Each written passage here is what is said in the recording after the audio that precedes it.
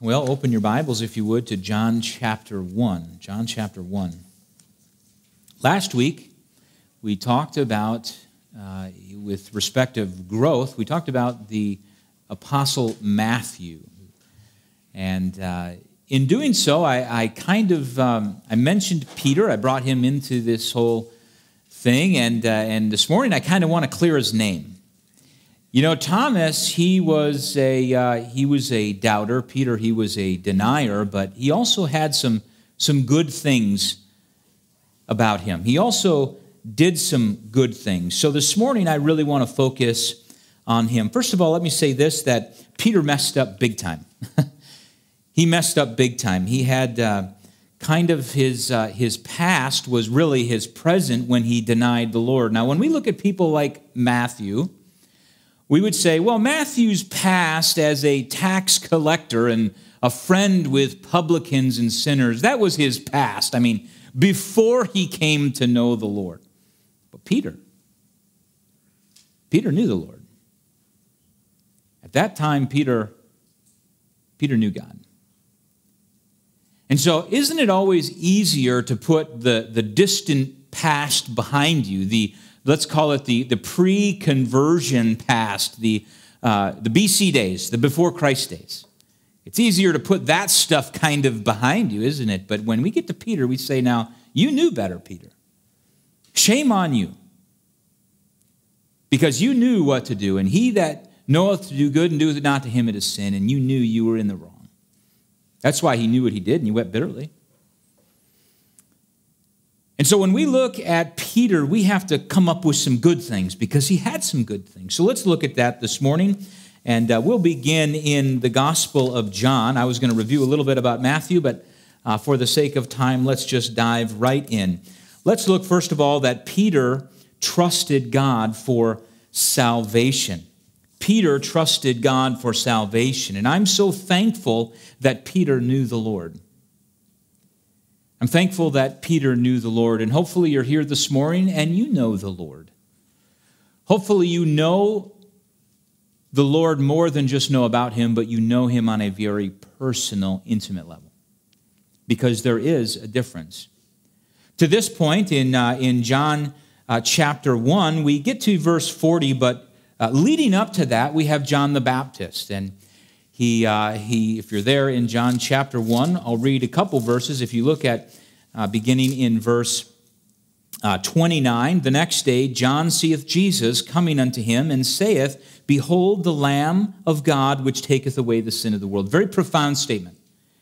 One of the most profound statements found in Scripture is this statement right here made by John the Baptist. And John was over here. He was baptizing by the Jordan. Many of you have been by the Jordan. I don't know how many of you have been in the Jordan being baptized. I baptized several people last time we were there, but we know the geographical location of the Jordan River. And there John was, he was baptizing. And here comes this individual, and sure enough, it's Jesus. And he looks over and he declares that Jesus, this person, is the Lamb of God. And the Lamb of God is important because the Lamb of God, or a lamb, was used to cover the sins of the people. It was used to cover the sins of the people, but not to take away the sin of the people. So here John is saying that this Jesus, this person, is the Lamb of God which taketh away the sin of the world. Very powerful. He gets down to verse 36 and he repeats it again. And looking upon Jesus as he walked, he saith, Behold the Lamb of God. So John the Baptist had a bunch of people that followed him.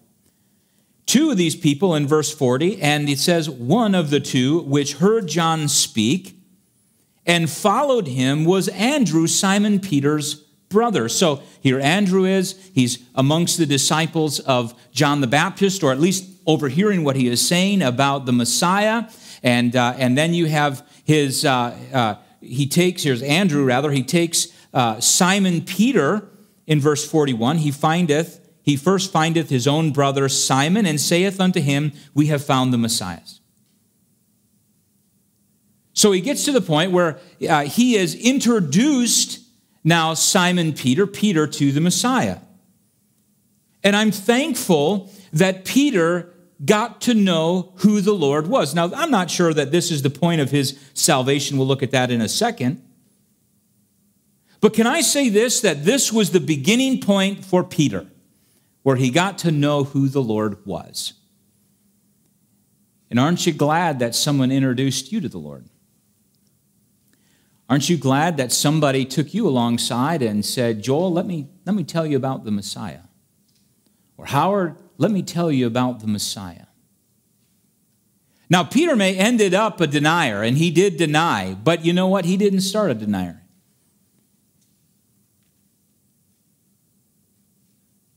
Nobody has a perfect faith.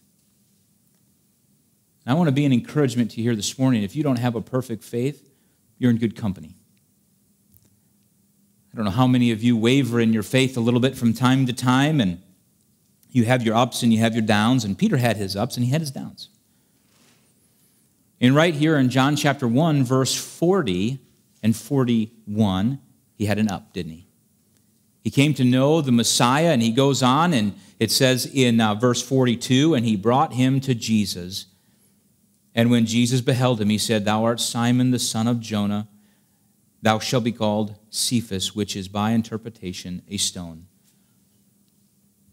Can you imagine for just a moment if you were in this time period and your brother is so excited about the Messiah that he brings you over to meet him. Now, last week we talked about Matthew and how he got together and he brought all the publicans and sinners together, had a feast in his house, invited Jesus over, and there he ate with publicans and sinners. Can I ask you this morning, has somebody done that for you, or have you done that for somebody? And a better question is, have you done that for a relative? And when I look at Andrew and the excitement that he had for the Messiah, just saying, hey, Peter, come, meet this guy. Meet this guy. His name is the Messiah. He is the Messiah. His name is Christ. Have you done that for somebody in your family? Have you brought the plan of salvation to those people who are closest to you? It's one thing to bring them to your friends. You know, we know that a prophet is without honor in his own home. One of the hardest things, one of the hardest people to bring the Messiah to is your family. How many of you at some point in time have shared Christ with a family member? How many of you at some point have shared Christ with somebody in your family with great rejection? It happens. It's very, very difficult. But Andrew thought this is the good thing, so he brings Peter and Jesus together, and they meet, and what an exciting time in a family. You know, we call each other brothers and sisters in Christ, those people who are saved, but how much neater is it to know that your family members have trusted Christ as their Savior? That they have had a personal encounter meeting the Lord. We all have ups and downs, and this was certainly an up for Peter. This was certainly an up for Peter. This is one of the greatest days Peter ever had, was the day he met the Messiah. But I think the greatest day that Peter ever had was the day he got saved. Because, see, you can meet the Messiah, you can know who Jesus is without actually being saved. I mean, listen, the devils also believe. I mean, you can know who Jesus is and not trust him as your Savior. I can know that someone can save my soul. I can know that someone can help me out. If Brooks is a phenomenal swimmer and there I am in the Mississippi River drowning and getting water in my mouth, and if I get water in my mouth in the Mississippi, just let me drown. I'm not sure it's worth living after that. But there I am drowned. I can know that he is a really good swimmer and still not trust him to save me, not allow him to save me. So people can know who Jesus is, know that he has the power to be able to save them, and still reject. Just like the devil. The greatest day that Peter ever had was the day that Peter got saved. And I don't know what day that is. I do know the day of his confession. In Matthew 16, verse 14 to 16, And they said, some say that thou art John the Baptist, some Elias, and others Jeremiah, or one of the prophets. And he said, Jesus said unto them, but whom say ye that I am? This is his confession. And Simon Peter answered and said, thou art the Christ, the Son of the living God. What a powerful statement. This is probably another one of the most powerful statements in Scripture. Can I ask you a question this morning? Who do you say that Jesus is? Do you chalk him up to be a prophet? Do you chalk him up to just being a good person? Do you say, well, he is the Savior of the world except for me? Or do you say, no, he is the Savior, he is my Savior, and I have trusted him? Do you trust him the way that we know Peter did when he got saved? Nobody has a perfect faith. But Peter had a pretty good start, didn't he? How many of y'all waver in your faith from time to time? How many of y'all have your ups and your downs? Now, sometimes we read our Bible more than other times. Sometimes we pray more at times than other times. Sometimes we give at times more than other times. Sometimes we come to church more at times than other times. You ever feel like you're on a spiritual roller coaster? You ever feel like that? I feel like that. I'm the pastor, you know. I feel like I'm on a spiritual roller coaster where I've got my ups and I've got my downs. Where I've got my good days and I have my bad days, that's right. And can I tell you something, friends? You are in good company. Not that we should be excited about our bad days. We should have faith that is unwavering. And we even see this in James 1, 5-7. If any of you lack wisdom, let him ask of God, which giveth liberally and upbraideth not. And it shall be given him. But let him ask in faith, not wavering. Very powerful, not wavering. For he that wavereth is like the waves of the sea, driven by the wind and tossed. Verse 7, for let not that man think that he shall receive anything of the Lord. You know, I tell you, when I am unwavering in my faith is when I see God work in my life more than anything else. But I have my good days, and I have my bad days. Now, we strive for good days. We strive to continue to have an unwavering faith. But Peter's faith wavered. But aren't you glad that Peter trusted God for salvation? Can I say this? Secondly, that Peter trusted God for safety. That Peter trusted God for safety. This is when you need the Lord the most when it comes to your temporal needs. This is when many people call on God. When we are in trouble for safety. When we need some level of protection. Matthew chapter 14, Matthew 14, 22 through 30 tell this great story. It says this, beginning in verse 22, and straightway Jesus constrained his disciples to get into a ship and to go over before him on the other side while he sent the multitude away. Now, many of you who have been with me to Israel can remember where the Sea of Galilee is, the Sea of Gennesaret. It was a vast body of water in the northeastern region of Israel. And when we were there several years ago, people told me all the time that storms just brew up really quick. They just show up out of nowhere. And I wouldn't have believed it if I didn't see it myself. And we were down by the boat, ready to get on the boat to go on the Sea of Galilee. And the guy looks up at the sky, and he says, his name is David. He looks up at the sky and says, you guys got to take cover. Okay. It's like, we're from Iowa, okay? We have tornadoes and things like that. I'm not worried about a little sky up here. And so who was with me on that trip? Who was with me? Okay. So several of you, yeah. So there we are. All right, well, fine. So you listen to your guide, and so you get out. I don't even know if anybody was on the boat yet, but we climbed back up this little hill, and we took cover. And bang! Rain just came pouring down. Freaked me out. There was blew up, I think, a tree or something next to me. It must have sounded like a firework. It was huge. It was huge. And then we waited for about 5 minutes, and it's just gone. I wouldn't have believed it if I didn't see it myself. So there's this storm that's going to brew on this very lake, this very sea. Verse 23, Matthew 14:23. And when he had sent the multitudes away, he went up into a mountain apart to pray. So here the multitudes went away, and he's got his disciples. They're on a boat. He goes up into this mountain.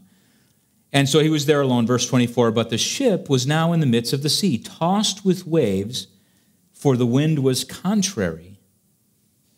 And in the fourth watch of the night, Jesus went unto them, walking on the sea. And when the disciples saw him walking on the sea, they were troubled, saying, it is a spirit. And they cried for fear. Verse 27, but straightway Jesus spake unto them, saying, be of good cheer, it is I, be not afraid. And Peter answered him and said, Lord, this is Peter, and Peter was kind of obnoxious. And so, you can imagine, like, the Lord can do anything. And so here it is. This is Peter's plea.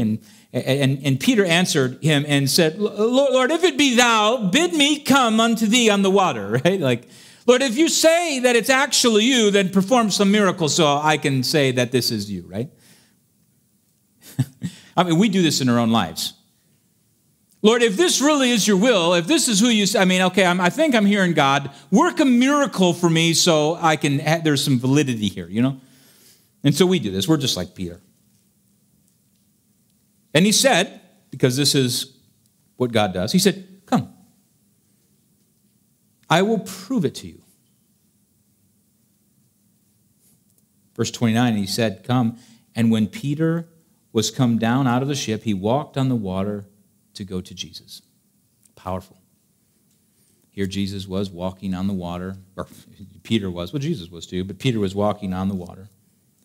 But when he saw, verse 30, when he saw the wind boisterous, he was afraid and began to sink. He cried, saying, Lord, save me. You can't take any word out of there and have it mean the same thing. Lord, save me. There is only one person that can do the work that the Lord can do, and that's the Lord.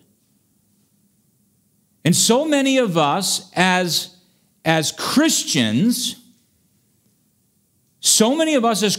are trying to trust something else for safety, right?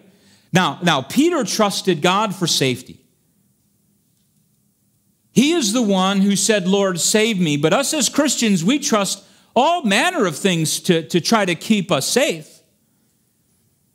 One of the last things we go to, one of the last people we go to is God.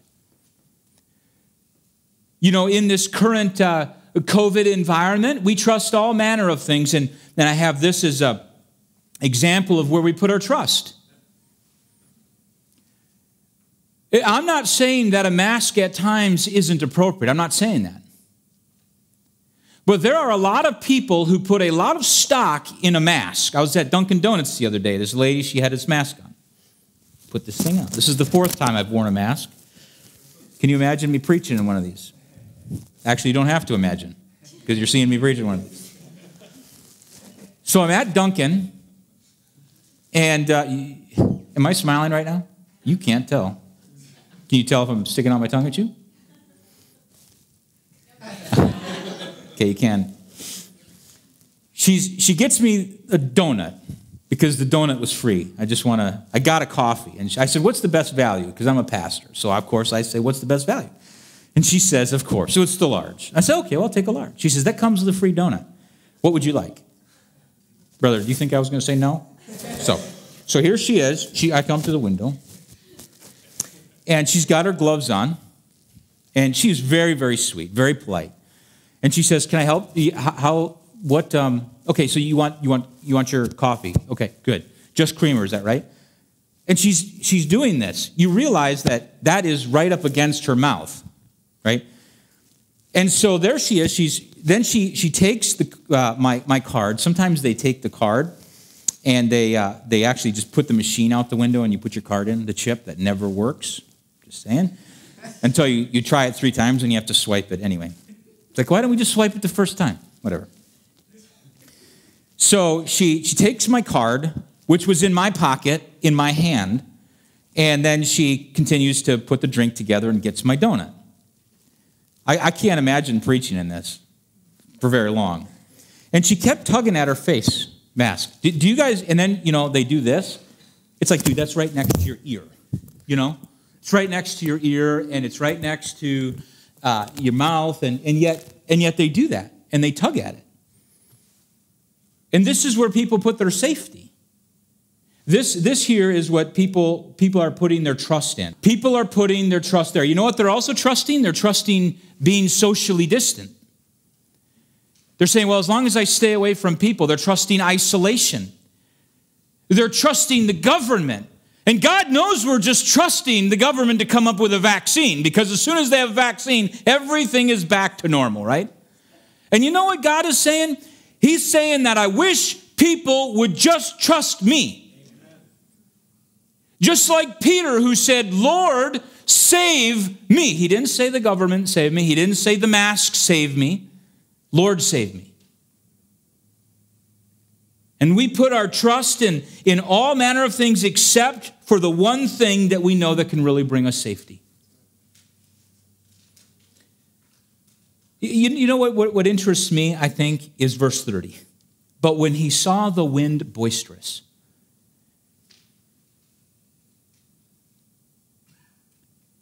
when he saw the circumstances around him, that's when he began to fear.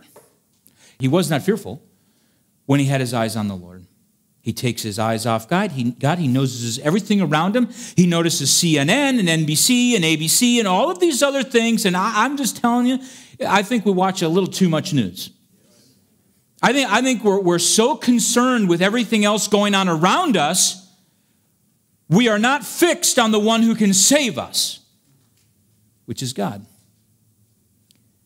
And when we look around at all of the circumstances, and the world is coming down, and the virus is it's growing in every area, and what about the economy, and what about my family, and what about the school, and what about all this stuff? And you know what? We forget to say, Lord, save me. He's the only one that can really help us. Let's keep our eyes on the Lord throughout all of our circumstances. And there are those who use religion as a crutch. Can I say that too? You know what? Praise God. Praise God for those people who lean on the Lord in tough times. That's not a consolation prize for our Savior. That is what He wants from us, to lean on Him.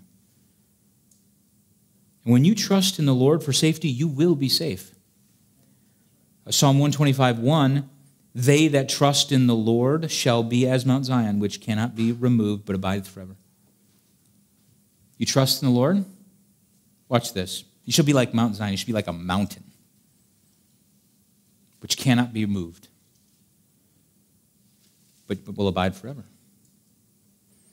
I'm glad that Peter trusted God for salvation, and I'm glad that Peter trusted God for safety. But let me say this as well. Peter trusted God for his sustenance. For his sustenance. It's another word for provision, but it started with a P, and the other one started with an S, and I couldn't do that.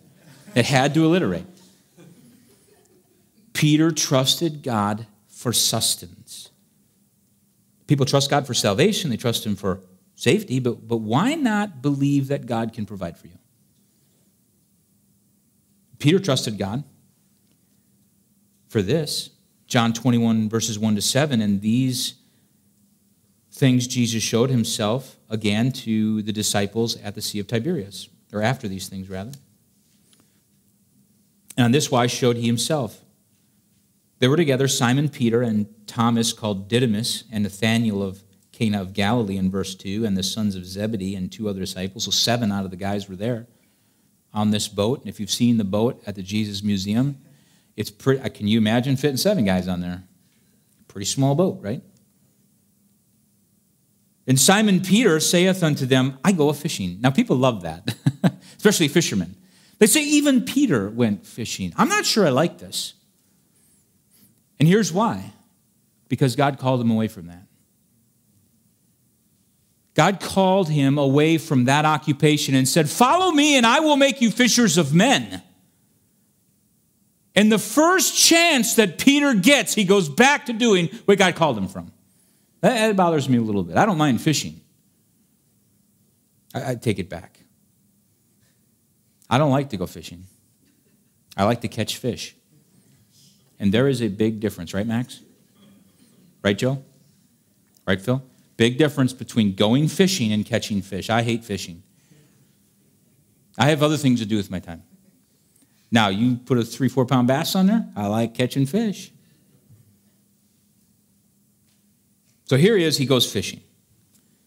They say unto him, this is the disciples, hey, we'll also go with thee. Now, those are fishing buddies. They said nothing about catching fish, we're just going to go fishing. His buddies say, oh, well, we'll go with thee in verse 3. They went forth and entered into a ship immediately, and that night they caught nothing. Now, that sounds like a typical fishing trip right there, you know? He didn't say they were going to go catch fish. He said we're going to go fishing, which means you're going to catch nothing. But when the morning was now come, they stayed out all night. They were out there too late. Jesus stood on the shore, but the disciples knew not that it was Jesus. So here he is, Jesus on the shore. They're on the Sea of Tiberias, right, which is Gennesaret, which is Galilee, all the same thing. And they see this individual standing over on the shoreline, not knowing that it was Jesus. Then Jesus saith unto them, children, have ye any meat? Like that's a typical one fisherman to another. Have you caught anything? How many times have you said that out on a boat? You know, on a boat. Let's say that like a Minnesotan. How many times have you said that out on a boat? You're out there fishing on the boat and someone hollers to you and say, hey, have you caught anything?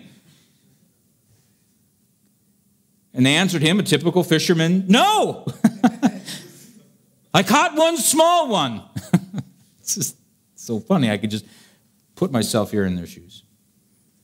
And he said unto them, then cast the net on the right side of the ship, and ye shall find. Hey, have you caught anything? No! Come over here, the fish is over there. They're just getting away from the fish. That's typical fisherman talk.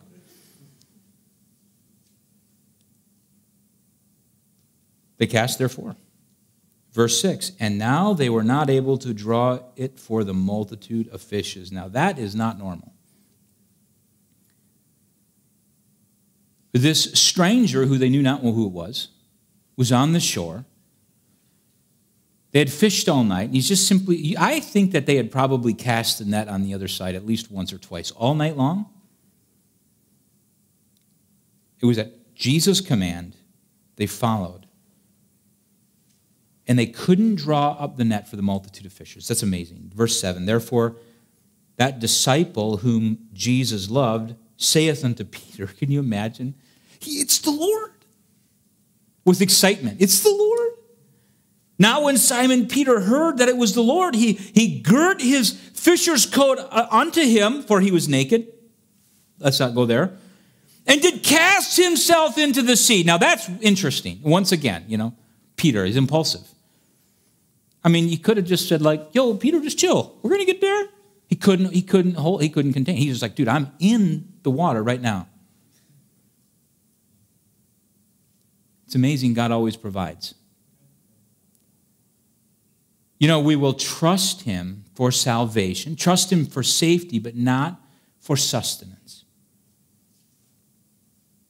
God always provides, even if you're not sure that it's him providing. What a neat lesson that is. Now, if everybody on the boat would have known that that was the Lord, I'm not sure that they would have waited to cast it in. I think they would have just jumped in or rowed back or whatever and to meet the Lord. But you know what? Even when you're not sure God's providing, God's providing. I think we need to work as hard as we can. But many forget to account for the supernatural act of God. It's amazing. It's supernatural. Supernatural. It's not natural. It's not normal. You don't just catch no fish all night, and then all of a sudden you cast your net over here, and then you catch a multitude of fish. We need to leave a gap for God in our lives, don't we? We leave a gap for God in our lives where we can trust Him for sustenance. Trust Him to provide for us. Trust Him to provide. Matthew 6:31-33, therefore take no thought, saying, what shall we eat? Or what shall we drink? Or wherewithal shall we be clothed? For after all these things do the Gentiles seek, for your heavenly Father knoweth that ye have need of all these things. But seek ye first the kingdom of God and His righteousness, and all these things shall be added unto you. God will provide your needs. God will provide your needs. He will provide all of your sustenance, all of your safety, and all of the salvation that you'll ever need. Peter had some ups and downs in his life, but I tell you what, I think he ended on the upside. We have our upsides and we have our downsides where we say, Lord, I'm a wretched man. And I need your help today to save me from my circumstances. It's not going to be the mask. I'm not saying that it doesn't have virtue. I'm not saying that. I don't want to offend anybody. I think that people maybe should be wearing masks at times. But that's not going to save your soul. That's not going to save your soul. I'm not waiting for Merck or Pfizer or Johnson & Johnson or one of these other big behemoth companies to come out with a vaccine. I'm going to trust God. We were talking earlier this week, and we said the reality is in the midst of the coronavirus, how many millions, well, how many thousands and thousands and thousands of babies have been aborted? How many people have died of heart disease? How many people have died of car accidents? None of that stuff is on the report. It'd be neat if the governor would put that in a report. Wouldn't it be neat if top to bottom they said, this is how many people died of all these different things? I think what this is doing is it maybe the coronavirus, COVID, might be revealing to us a deficiency in our ability to trust God.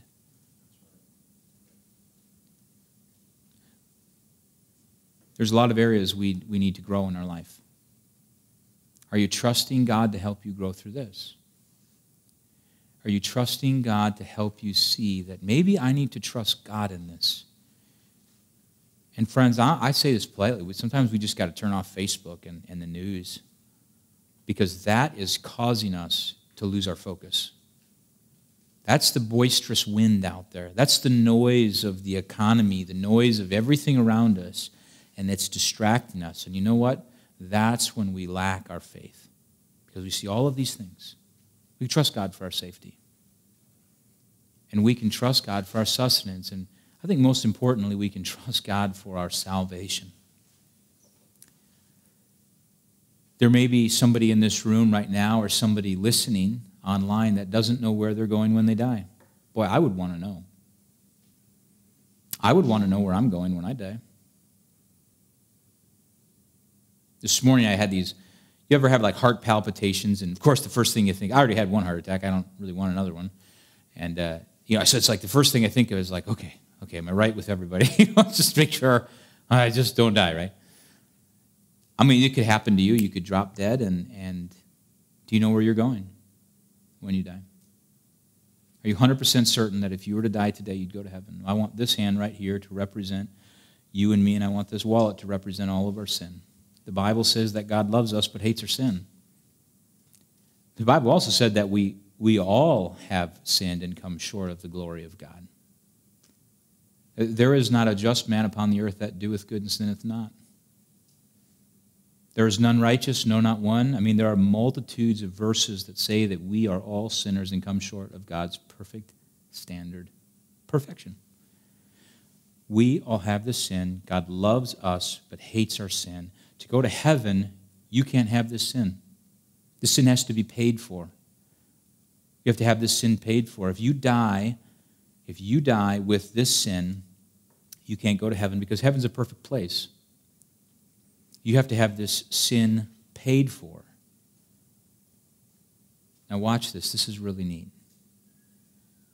The wages of sin is death. The wages of sin is not church membership or going to, getting baptized or giving money or being here or wearing a mask. The wages of sin is death. Someone has to die. Someone has to die. If you die paying for the sin, you don't go to heaven. 2,000 years ago, Jesus came to this earth, and watch this, he died on the cross. The Lamb of God that doesn't cover but takes away the sin of the world. It's not about him just covering the sin. It's about him who came to this earth, and I want this hand, and I mean it reverently, to represent the Lord Jesus. He took our sin away. He paid for it. Because the wages of sin is death. Someone had to die. Well, I try to live a good life. Good, but living a good life isn't the payment for sin. Death is. Well, I go to church. Well, going to church is good, but going to church isn't the payment for sin. Death is. Jesus Christ died on the cross to pay for our sin. And then he looks at you and me as without sin. You see, he died, was buried, and rose again from the grave 3 days later to prove that his payment on the cross was sufficient for you. Now that is supernatural. That one should die for the sin of the world. For by one man sin entered into the world. That was Adam. And because we are all an offspring of Adam, we all have sin. Then the second Adam, which is Jesus, he comes to this earth to die on the cross, to pay for our sin, is buried, comes back. He has to come back. If God died and was buried and didn't come back from the grave, he ain't God. I wouldn't trust in a God that couldn't come back from the grave. If the Bible says he can do all things and he can't come back from the grave, that's not much of a God. I'm so thankful that he came back from the grave. It proved to everyone that this is the Messiah. This is the Son of God.